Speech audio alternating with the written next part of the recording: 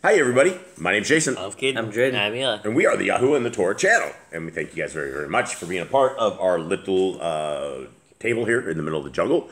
With, yeah, it's a little round table. It's, what did you guys say? It's 2.5 feet table. I can reach over, I can touch anybody at this table. It's really small. I think it's more than, I think farthest point is a little more than 2. It's a small little table out in the middle of the house. It's not exactly a small house, but we are out in the middle of the jungle, isolated from the rest of the world out there, and we hear that everybody out there is putting on little elf ears and red hats, and we haven't seen it. We haven't seen this yet because we haven't gone out. Oh, Mr. Cole's actually going to measure this table. It's 3 feet. It's a 3-foot table. All right. Well, thanks, Mr. Cole. Yeah. So, yeah. So the rest of the world, they are putting on their little reindeer antlers and getting ready to bow down to their knees to Nimrod's phallus, and it's just about that time. And this was the time every year that my mother would lie to us. Actually, she didn't lie. Actually, my mother was lesser of a liar than most of the people, because she always said it was a Christmas angel is who came and gave us presents. And so it wasn't really Santa. She spun this to the Christianity thing and said it's the Christian angel. So every year I was looking forward to the Christmas angel. And on Christmas Eve, this is when we all got on our knees to Nimrod's phallus and all opened our gifts, and this was the big deal. And then the Christmas angel would come at night, stuff our socks, our stockings, full of all sorts of trash that my mom did that definitely made me gain lots of weight. This is bad stuff. This is stuff you shouldn't have kids eating. This is why these little kids, all the little kids are all fat everywhere. It's because we've eaten like all this candy and we just stuff it. So everything about it is a mess. And so here we are, and we are those people that don't celebrate any of that. And so hopefully you guys are those people as well that don't celebrate any of that foo-foo madness. It's all satanic. It's all garbage. And like Brother Todd Bennett said, if you were a good pagan and you were keeping the equinox days, you should have celebrated Christmas like 3 days ago. But if you're just a bad pagan, then you're just going to be celebrating on the 25th. And so I guess that's what we have. All right. So anybody have any jokes or anything? What do you call a fly without wings? What do you call a fly without wings? A raisin? A walk. A walk. Oh. Well, I mean, it looks like it does kind of look like a little raisin, doesn't it? We call it, in fact, the dogs eat flies all the time. We call them sky raisins. And they literally love eating flies. And they will sit there and snap at the windows. They like eating bees. They love eating all this stuff. All right. I don't know if I should do this joke or not. I don't know. Why do ducks have feathers? I heard you say this. Did you hear this? Have you heard this? You guys heard this? I heard this. No, I didn't. You didn't? So why do ducks have feathers? I have no idea. To cover their butt quacks. Oh. We didn't know if we should run this joke, if it was like too bad or something of the sort, but there you go. That's the worst joke you're ever going to hear from us is that. So that's why ducks have feathers. All right, everybody. Can you give us, Jade, a little bit of what is happening in Judges, where we are at right now? What is a recap of this? Okay, so Joshua died. The children of Judah said they were going to go up and conquer the lands. They went to Shimon and said, "Hey, we'll go into your land if you go into our land, and we'll conquer together." Well, they did conquer a little bit, then they failed. And they didn't conquer everything. Most of the tribes didn't conquer. They left people alive. They made covenants with them, and some of them didn't even get their land. Some of them were driven away when they were trying to conquer. So they have all not completely conquered the land. They are living with other people, and some of them are getting enslaved. Yeah, and so all around them, who are some heroes that we have in scriptures that we are just heroes? We have Moshe is a hero, right? Joshua, Phineas, Joshua. Caleb. Would we call? Yeah, Caleb is definitely a hero. Would we call Aaron a hero? I mean, he did good things. The calf, the golden calf. I mean, besides that, Okay. Is he a hero? I think his kid's a hero, Phineas, right?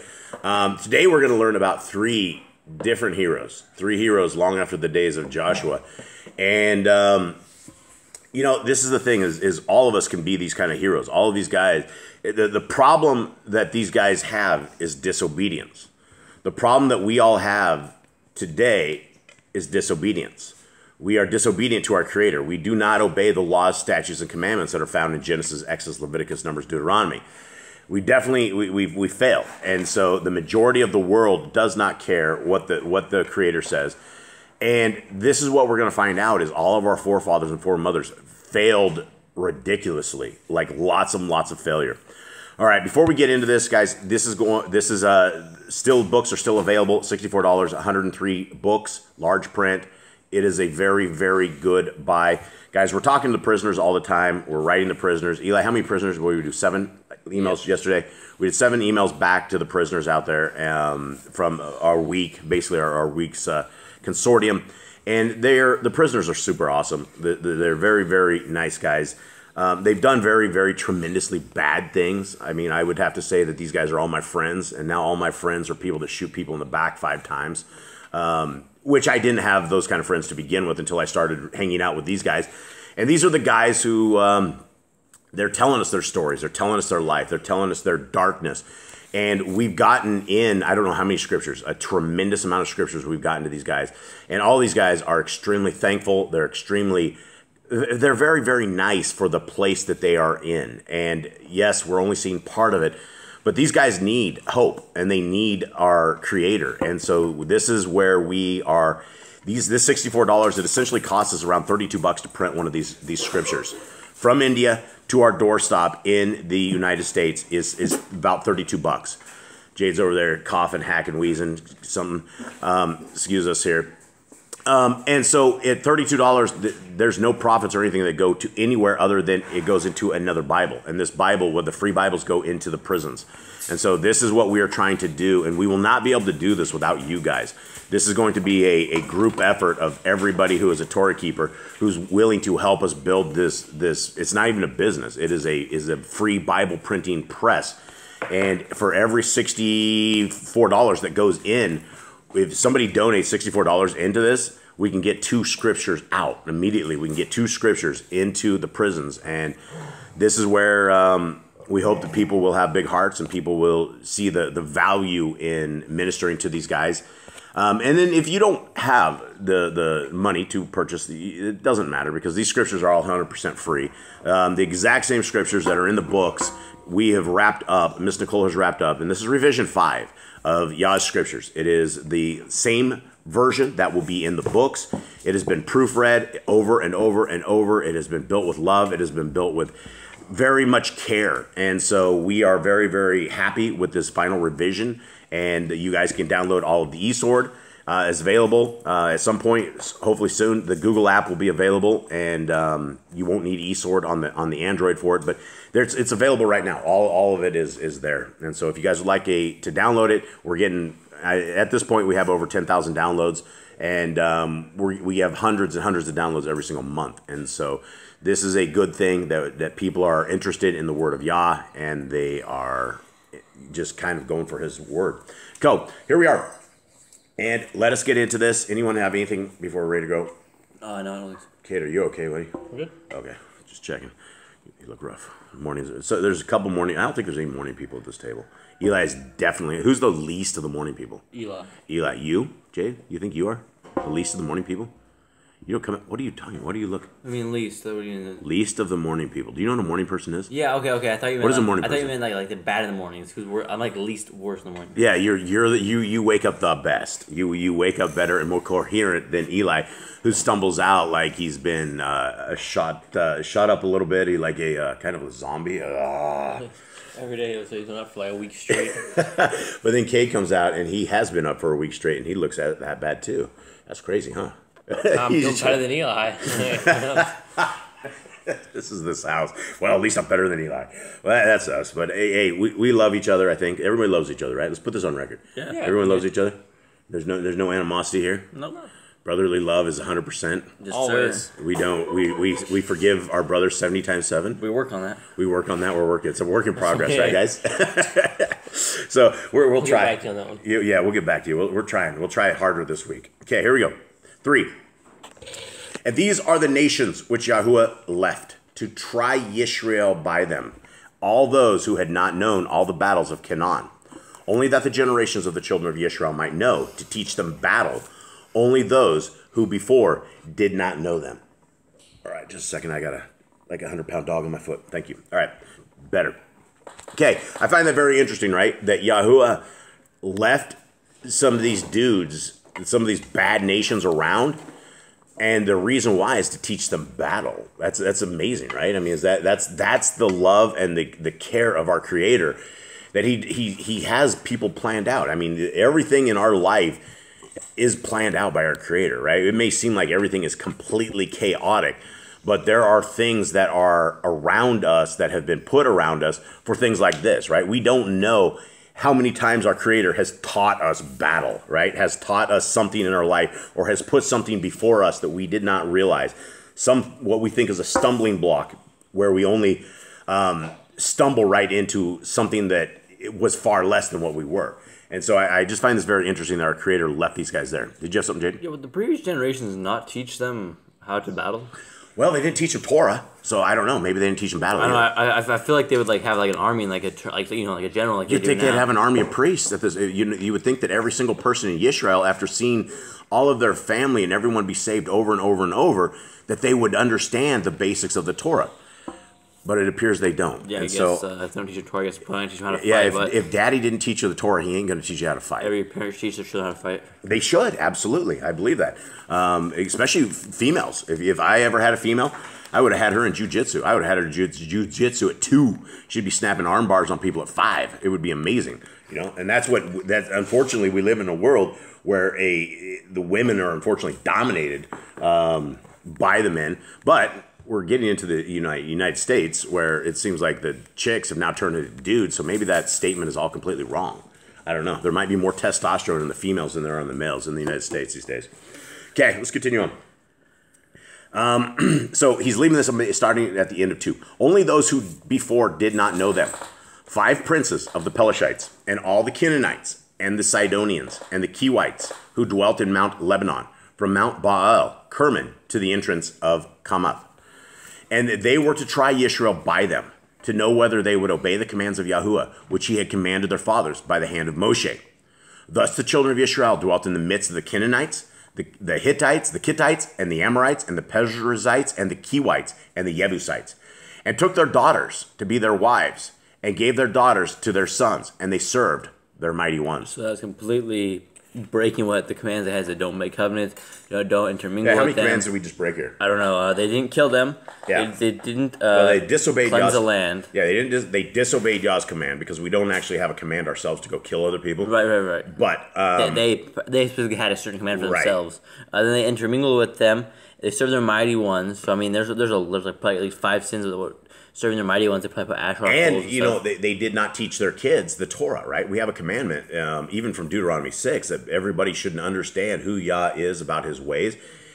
They moved on. They moved away from the leader who saved them, and it's really crazy to read this stuff. But this is the beginning of great distress. Okay, 7.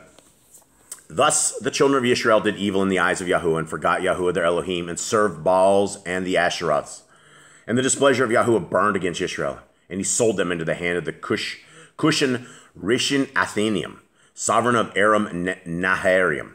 And the children of Israel served Cusham Rishia Atharium 8 years. And the children of Israel cried out to Yahuwah.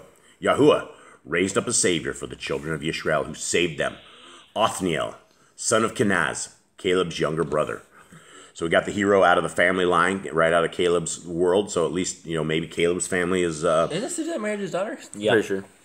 So now he's about to go rock and roll.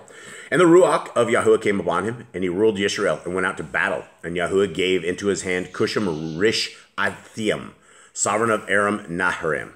And his hand prevailed over Cusham Rish Atharium. And I hope we never talk about him again. And the land had rest for 40 years. Then Othniel, son of Kenaz, died. And the children of Israel again did evil in the eyes of Yahuwah. And Yahuwah made Eglon, sovereign of Moab, strong against Yisrael, because they had done evil in the eyes of Yahuwah.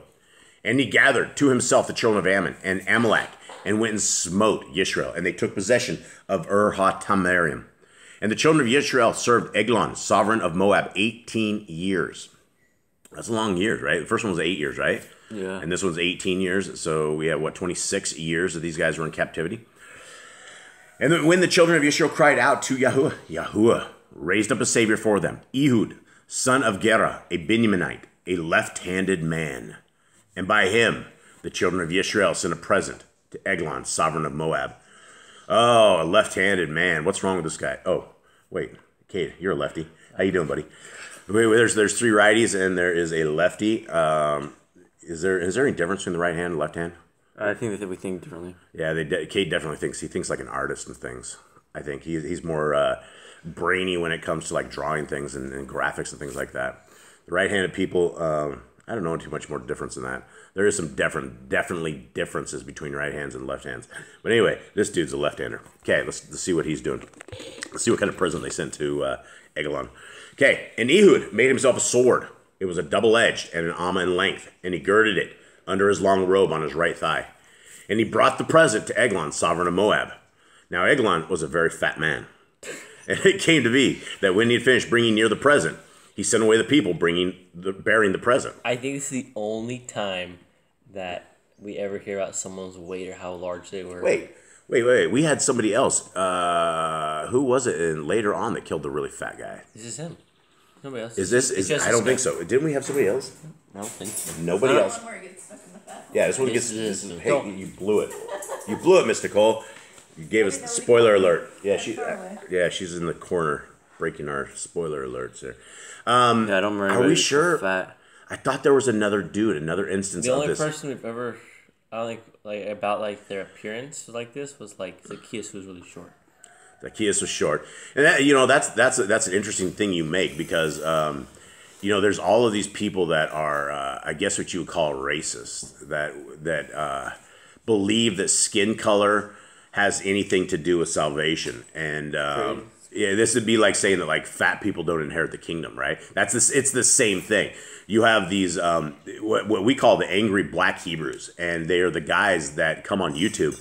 And I guess they stand around in cities or something dressed up as Levites, and they're very, very angry. I had one come on the other day and tell me he was going off and saying that I basically suck because of my people or something. And I'm like, my people? I'm like, my brother, who are you talking about, my people? My people are everybody. It doesn't matter what color you are. It doesn't matter if you have a hair. You're my people, right? You furry animals are my people.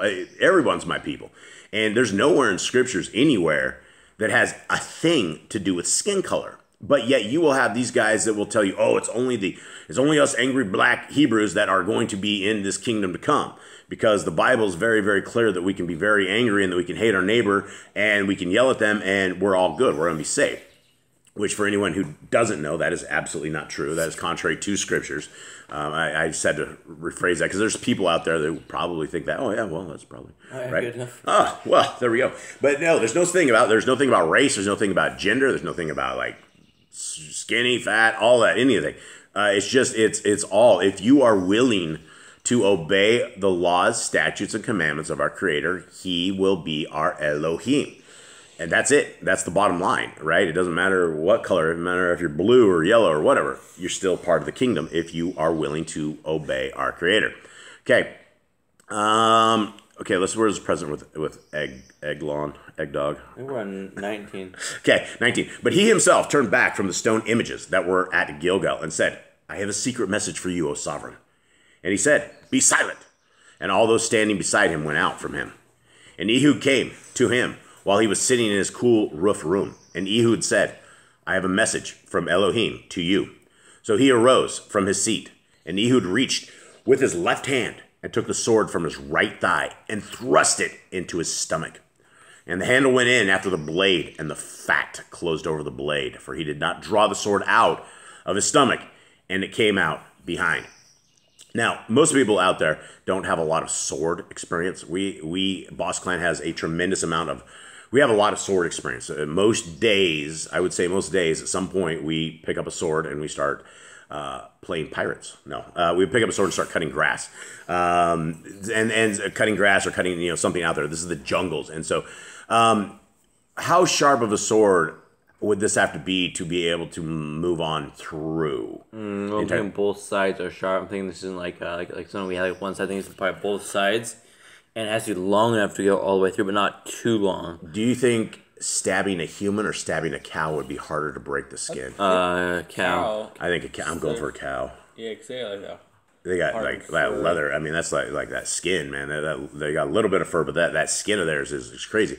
Okay, let's take it there. We used to have to inject the cows, right? When you had to inject the cows with whatever it was, I mean, you had to do a stab with your stuff, right? It wasn't. Was it an easy poke, or did you slam that needle in there?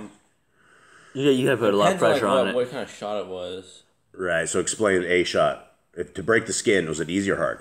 You had to put some pressure. Like if it was just like if it's intermuscular, you gotta like put some force into that. You cut yourself. Is it easier to cut yourself, or is it easier to cut the cow? Probably myself. Yeah, I don't think human skin is anywhere near what a cow's skin was. They can rub against the barbed wire all day long and like not into cut, but if you like touch a barbed wire, you're pretty much bleeding. Now, this guy just got a sword jabbed through him. If it was probably what? What are we taking? If this guy had this knife on his leg, what are we talking? Probably like a 2 foot. Oh, it says thigh. The thigh, right. Well, it's thigh. It's all below. So And I'm gonna just like a cubit, and that's like 18 inches. 18 inches. 18 inches short. That's a decent sword. Yeah, so 18 inches. So that dude is at least. I mean, he's 1.5 feet large through there. That the sword goes in there. I'd say bigger than that. and it went out the back. It did go out the back. That's very interesting. So he must not hit any bones or anything when he did this. It was just like a straight on through.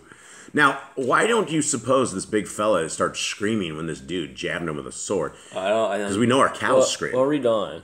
Okay. And you'll find out. What does it say? I read on this morning. I didn't see. He didn't say why this guy wasn't screaming. He was walling around in there. He was like in pain. Yeah, but he didn't scream. We've killed the cows. The cows scream. They scream very, very loud. Anybody who's getting jabbed with a some sort of device, you're not going to sit there and take it like, oh, well, let's that hurt, right? It's something a little different. Okay, so why didn't this guy scream? And it doesn't tell us this, but anyway. I would say because he's in shock, maybe trying to figure out the whole situation. Maybe he was surprised by it and took him a second, and then it's like too late. You like had no more power to scream anymore. What if he jabbed the sword in there and then covered his mouth up and then wouldn't let him scream and just let him sit there and die? Maybe. No, because he like immediately gets out of there. All right, let's continue on. Let's see. All right, here we go. And the handle went in after the blade, and the fat closed over the blade, for he did not draw the sword out of the stomach, and it came out behind. Then Ehud went out to the porch and shut the doors of the upper room behind him and locked them. And when he had gone out, his servants came to look and saw the doors of the room were locked. So they said, he is only covering his feet in the cool roof room. And they waited until they were ashamed, but saw he was not opening the doors of the upper room. So they took the key and opened them and saw their master fallen to the ground, dead. But while they were delaying, Ehud escaped and had passed beyond the stone images and escaped to Syria. And it came to be, when he arrived, that he blew the ram's horns in the mountains of Ephraim, and the children of Yisrael went down with him from the mountains, with him leading them. And he said to them, follow me, for Yahuwah has given your enemies, the Moabites, into your hand. And they went down after him, and took the fords of the Yarden, leading to Moab, and did not allow anyone to pass over. And they smote about 10,000 men of Moab at that time, all robust and brave men, and not a man escaped. And on that day, Moab was humbled under the hand of Yisrael. And the land had rest for 80 years. And after him was Shemagar, son of Anath, and he smote 600 men of the Pelishites with an ox goad. And he too saved Yisrael. Yeah, there's another story about this guy where he's sitting there like saying stuff, and the guards thought he was just like, oh, he's just role playing. He's just playing in the. See, I think there was another time. Wasn't there that story? I thought there was another time. I don't think it was this dude that did this. I think there was another time. We're gonna have to look this up. I know it was this guy because they had to open the door, unlock the door to make sure he was all right. He was sitting there playing around for a long time. But he's dead. I think he was rolling around in pain. No, they opened the door. He was dead. He dead. After they let him sit there and die. Yeah. He's okay. It does not take very long to bleed out. That's the bottom line. You're only gonna take 2 or 3 minutes tops to be where you're not going to be able to do anything, and it's going to be a very sticky, wet experience. My guess is still this dude jumped on, put his hand over this dude's mouth, and stopped him from the initial screaming, which would have alerted all of the people in that place. Is my guess. I'm only guessing. I don't know. What do I know? I'm just some dude in the middle of a jungle. So anyway, that's it. Anyone else have anything on this? We're going to have to get more astute and studied. I guess we can read this thing over and over and over and over and over and still be not have all the stories right. So we'll look this up. We'll see the other fat guys in the Bible and bring this up tomorrow and see if we are out of our minds or not. But with that, everybody, we hope that you guys have a wonderful day. We thank you guys very, very much for being part of this. We hope that we don't gross you out. We hope that we don't upset you, or we're just chilling, chatting, just thinking about these stories as they happen. So thank you guys very, very much. We hope you have a good day. All right. Shalom.